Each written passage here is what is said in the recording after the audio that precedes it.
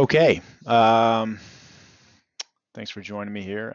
This is my web video. Replace your old file server with Office 365 SharePoint Online for $1 per user per month. And I'll show you how do I kind of come to that number of $1 per user per month. Office 365 SharePoint Online is actually $5 per user per month by itself. But I will go into why it's effectively $1 and why it should replace your file server. I'm going to talk a little bit about how we typically have set up file servers in the past, why people seem to have concerns over SharePoint Online, and I'll talk about how people they'll get their email moved over to Microsoft Office 365. They'll download the software that they get with the package, and then they stop there. They don't use SharePoint Online, which can absolutely replace the file server and do so much more. And it's not that complicated, especially if you're working with the right IT company. So right there in front of you, there's our team. We're a Microsoft partner, a proud Microsoft partner, and they're our most important partner. And we are a silver small and mid-market cloud solutions partner. So we follow the Microsoft Cloud stack, which is Office 365, the main components being Exchange Online, SharePoint Online, Skype for Business, and Microsoft Azure. So for those clients that need applications moved in the cloud or servers moved into the cloud, they don't want to deal with hardware anymore, or need some of the security services that you can get when you get your system, your computer network and security set up in Microsoft Azure. We help customers with that. And then also the Enterprise Mobility Suite, which is Microsoft's security platform. I'm Wayne Chapin, president and founder of Xerillion. I'm a Microsoft certified systems engineer for a long, long time. I have a computer science degree from the University of Illinois Springfield.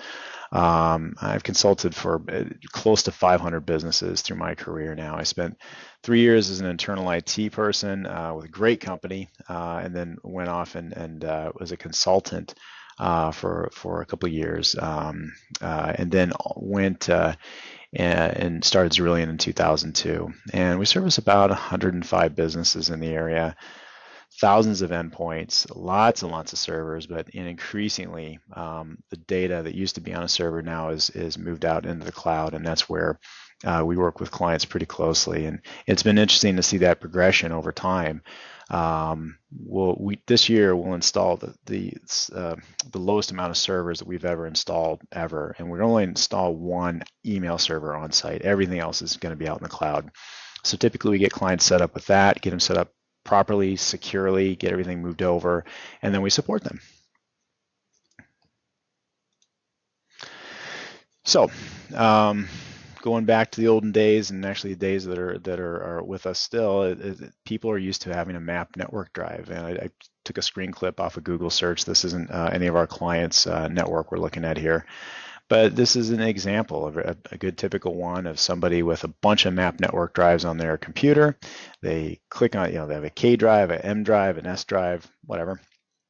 And they go in there, and there's a bunch of folders inside of there, and then there's documents inside those folders, Word docs, Excel docs, PDFs, and that's what they're used to working with. And so when they think about SharePoint Online, they think, well, the perception is it's very complicated. It's not simple like Dropbox or Box.com.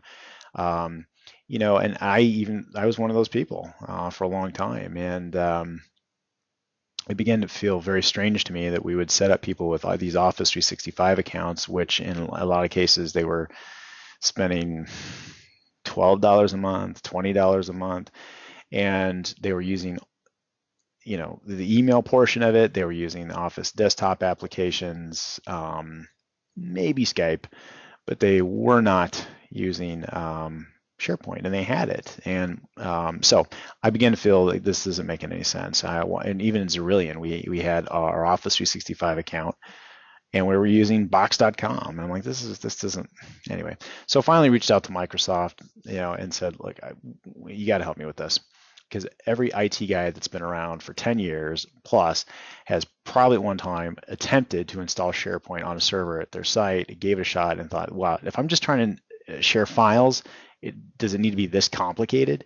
That's crazy.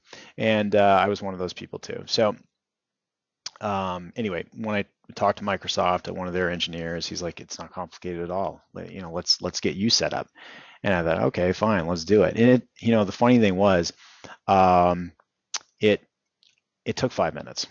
We had like 6 folders I needed to create. A client folder, an HR folder, an accounting folder, a business folder, an operations folder, and then we set security groups for each one of those folders, and then we put people in the security groups who needed to have access to the particular folder, and that's how we controlled security. And there was a few things as far as nomenclature I had to understand, just a few key differences, and that was it. It was so simple, and we've been on it for a long time now, and I cannot imagine going back, considering what I get now and knowing, to my opinion, how archaic traditional file servers are. So we're fully managed over, we're fully migrated over. Our collaborated folders are on SharePoint Online, and then each person has a business folder. It's their business documents. It's stuff they don't work with others on. It's just their stuff. So for me, for example, I might work on a contract, and I'll have that in OneDrive for Business, but when it's done, then I'll move that into the SharePoint client folder or a business folder, and then multiple people can access that. So some SharePoint Online stats. Company SharePoint folder storage is huge. It's 1 terabyte. It used to be far less than that, but Microsoft upped that, and so it's a tremendous amount of storage in SharePoint with a high amount of functionality that you don't get when you have a file server. And then each user gets a OneDrive for Business folder, and each person gets a 1 terabyte of space. So the company-wide starts out with 1 terabyte of space, then each user gets a terabyte as well. And some of the things that are fantastic about it is you get automatic document versioning. So every time a document gets saved, SharePoint behind the scenes keeps a version of that document. You didn't have to call it version 1, version 2, version 3. SharePoint just keeps track of that, and I'm going to show that in the demo. It used to be that if I need to go back and get a previous version of a document, I'd have to go talk to the IT guy, or a user would have to go talk to the IT guy, ask them to run the backup, and then restore the file. All that goes away with SharePoint. It's much simpler, and it's user controlled. You have a recycle bin. So when people would blow away documents or folders on a network file server, it was gone, and there was no recycle bin. So what we end up having to do is, again, go back to the backup system and restore files or folders. Then another thing is you get document indexing. It's like a Google search for your document libraries. So for those companies out there that are watching this right now that have tens of thousands of documents inside their file server, and documents that go back years, decades, and they don't even remember the names of the documents anymore. They kind of know maybe what customer it was about, or the name of a person, and maybe a file, kind of a file type, or maybe some keywords that might have been in a document. The indexing function inside of SharePoint is a godsend, and I will show that as well. You have full document access tracking. So whenever you're working inside of SharePoint, who was viewing documents, editing documents, deleting documents, who did anything with the documents, it's all there. It's all tracked, because you can't go in and do stuff with it unless you're logged in and accessing those documents. And also, it's pretty neat. You can set up external use rights. So my accountant has access to our accounting folder, which makes total sense, but she doesn't use Office 365. She also doesn't have an account that we gave her, so we just set her up without having to pay for anything extra, so she can go ahead and get into our accounting folder just using her regular email address. And everything's tracked as well. So she has her account, her password, and everything that she's doing is tracked, but she's not somebody inside of our company. And those external use rights are really handy when I don't track versions of documents anymore. So we get automatic document versioning in SharePoint. So every time it's saved, a new version is created. But I can also just send people links outside of the company and say they either have view access or edit access to the file, and they can just click on the link and they can do whatever they need to do. But they're not like downloading a copy, making changes, then emailing it back to me, and I'm keeping track of stuff. I don't do that anymore. I don't do that. Data loss prevention. So whenever you have a situation where you want to know that if you're a company that holds sensitive documents, that have financial information, tax ID, social security numbers, or like the case of Xerillion, password information or detailed network information. If you want to set a policy saying that if we have documents in there and they're not encrypted, then that document has to be flagged and a manager gets notified and that document gets encrypted. So if you want to make sure that you don't have data loss in the organization, you have those proper security policies in place, it just comes with Sharepoint Online. And lastly, you have built-in malware and virus scanning. Whenever a document's put into Sharepoint Online, it's scanned for viruses. With a file server, we actually have to put antivirus on there or depend on antivirus for the client computers. And then also you can set up retention settings that, again, don't involve a backup system, so that if somebody goes in and decides to delete a folder or files and they intended to do it maliciously, you know what, that's fine, because we have set retention policies on your system that anything gets deleted, even if it gets removed out of the recycle bin, it still can be held on for 30 days or 60 days. So I'm going to go in and show a little demo of Sharepoint Online here. So I'm going to show you what our team site looks like. So a team site would be the main folder inside of Sharepoint. And I click on Cite It, and then I have our main client folder. It just shows up as the default. You can configure it to whatever you want. But over on the left then, you can see all these different folders: accounting folder, business folder, client service, finance department, management, marketing, operations, projections. And then inside there, we'll have additional data as far as other folders and documents. So first I'll go into the accounting folder. And in here, I can show you where we can set up those permissions. So inside of our accounting folder, which we wouldn't want everybody to have access to, we have team site owners, which are basically the owners of the company. And then we have an accounting folder, and it's an accounting group, sorry. And inside there are two people, Kate Chapin, one of the owners, and also Elizabeth Melito. She's our accountant, and she does not have an account here in Office 365, but we gave her outside access just using her email address, and that's how she authenticates. And now she has access, and anything she works on here is tracked. And also, if I want to go into, for example, the marketing folder. Oh, I'm in the marketing group, apologize. If I go in the marketing folder, and I want to go into, here, let's go into marketing plans, because I know there is a document in there with a lot of versions. So here is the postcards marketing budget 2016. And let's see if we got some different versions, if that's been saved over a bunch of times here. No, that one hasn't. Oh, wait, marketing plan here. So you can see that here's the company marketing plan, and every time it was saved, a version was kept of it. And if this was any kind of document, and somebody said, "Wow, this document now it's really messed up. I need the way this document looked from March 23rd, 2016. They could just go back into versions here, click restore, and would take the document back to that point. And that's all it took. And prior to using SharePoint, typically for most IT people and their end users, that would be going back to a backup system and restoring the file to get it back to that certain date, if they could even recover back to that point.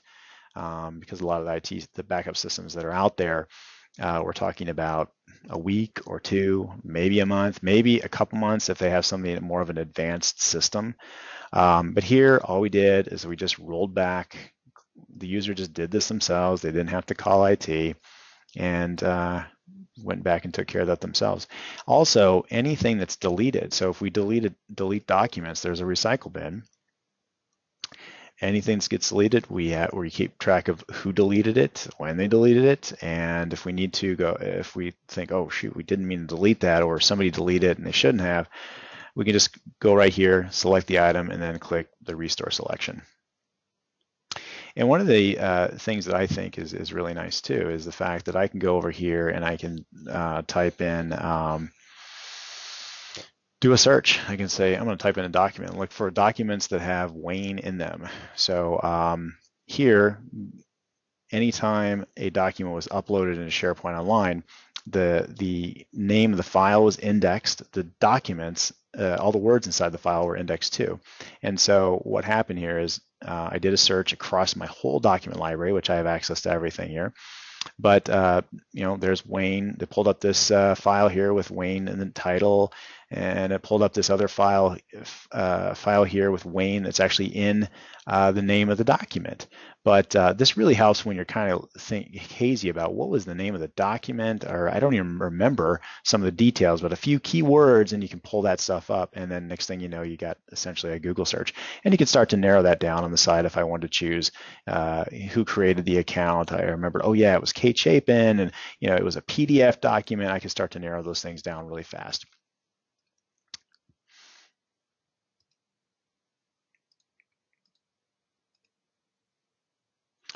I just want to make sure that I went over each one of the items here. So those are the main items inside of SharePoint Online that I want to go over. And I think it's what really shows now is the last piece here is what an amazing value it is, because now to set up a file server for a company, on the lower end, we're probably talking somewhere $8,000 to $10,000. More typical is somewhere in the $10,000 to $15,000 range, and then from there we got to have a backup system, and we got that thing takes quite a bit of maintenance, and it can have hard drive issues. I mean, I've seen all sorts of things. I've seen it where we have a brand new server and we've had multiple hard drives fail, because typically when there's failure on hard drives from the manufacturer, they come in groups.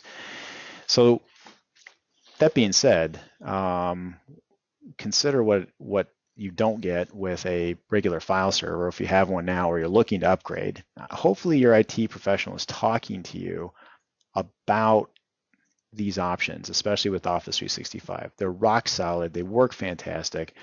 And also, I wanted to show that this was the last thing, that for those people who are used to working with map drives and they're comfortable doing that, with Windows 10, you can still have that experience. So I was showing you working through documents inside of a web portal. But another thing you can do is we can map, essentially it looks like map drive. So I have my clients folder here, and I'll pick my marketing folder that I was showing you earlier.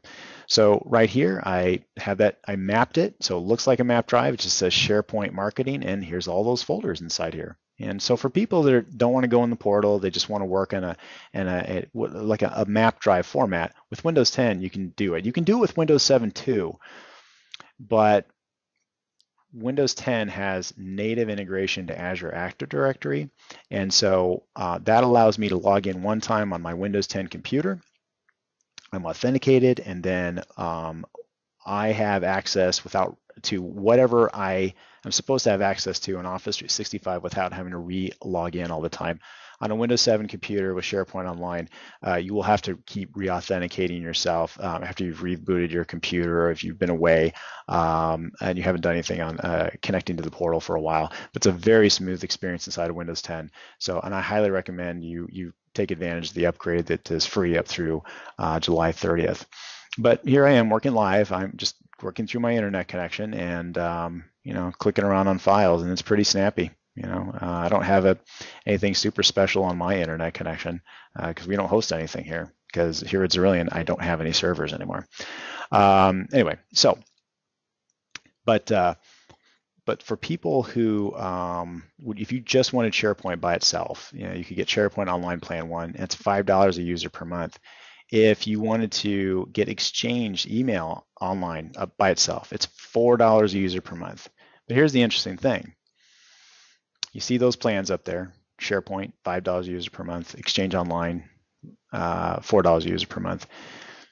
You can get Office 365 Business Essentials. It's the most basic business plan Microsoft bundles together. You get SharePoint Online, you get the 1 terabyte business folder, you get Exchange Online, each user gets a 50 gigabyte mailbox, you get Skype, you get the Office web app. So right now we're working on PowerPoint Online. I'm not using the PowerPoint desktop app, which I certainly have access to.